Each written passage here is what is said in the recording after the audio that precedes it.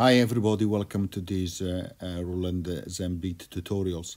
Let's continue where we left. So let's click on the open song and let's use the simulator demo song for the purpose of this video. Let's click on the open button. Here we are on the timeline view. Let's close this section to have a better visibility on the screen. So what I'm going to talk today is about the mixer section. Clicking on this icon, here it is, as you can see it.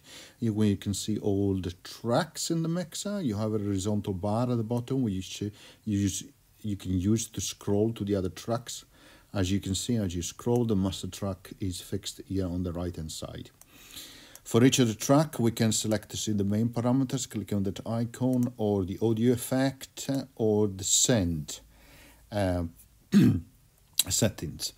And you can use that for each individually for each of the track, or if you go here on the master track, you can apply the main parameters of the audio effects. But if you stick on for the master track, of course, but if you stick on the main parameters here underneath, you can find also a quick shortcut to show all the main parameters for all the track, all the audio effects for all the tracks, and the same on the send setting. And as you can see here, it's very useful because it gives you an overall view for all the tracks. Another thing important on this screen is actually to this arrow pointing up.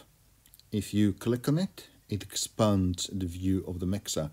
And this is actually looking at almost like to a console, really, for your mixer. So you have the main parameter underneath, and then up here you have your plugins and sends settings, which can be again very handy.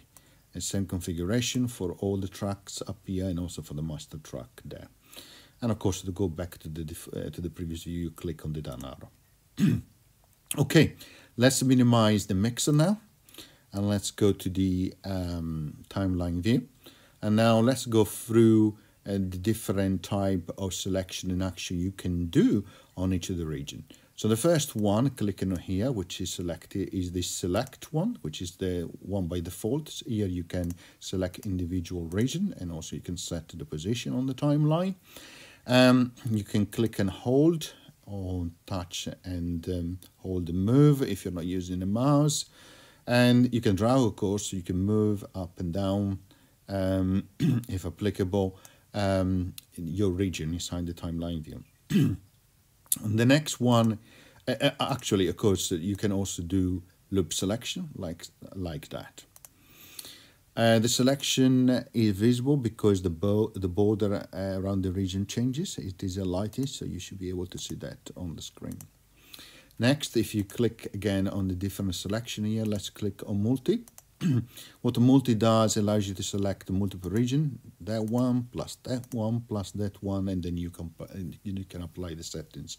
So for example, you can go back here and you can say delete them all, like in this case, click on undo to go back. Or if you stick to that, you can say cut, and we'll cut them for them further pasting, undo.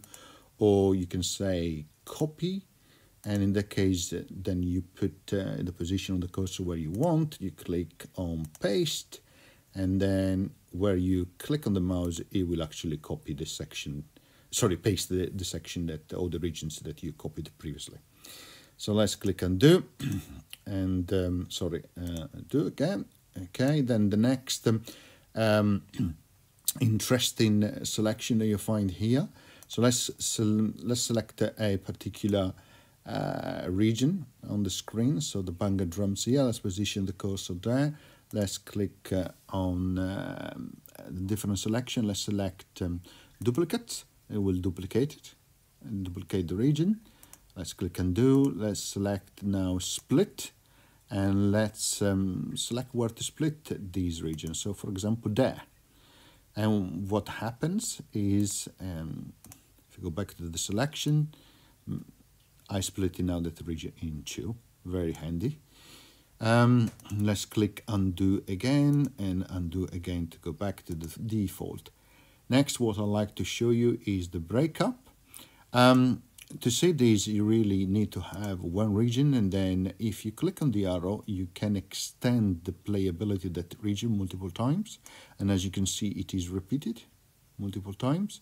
So with that selected, if you select to break, this will become individual region, which then you can use for other purposes. And this can come very handy for further manipulation. I stopped here for this part, and see you at the next part of the Zenbeats tutorial. Bye.